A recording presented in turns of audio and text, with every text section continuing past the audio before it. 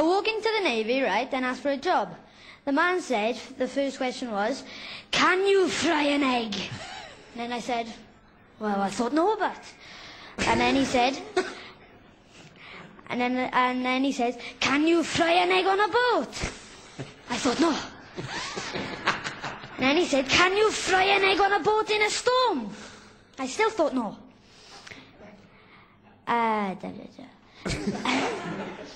Then he said, I said, well, you're not making this any easier, mate. You should have brought in someone who said yes to the first question.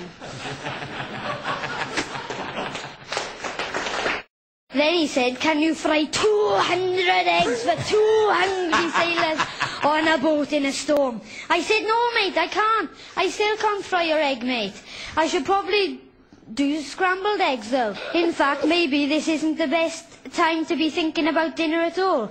Maybe some of us should try and fend off the enemy first. If there's any survivors, we can always get a takeaway later.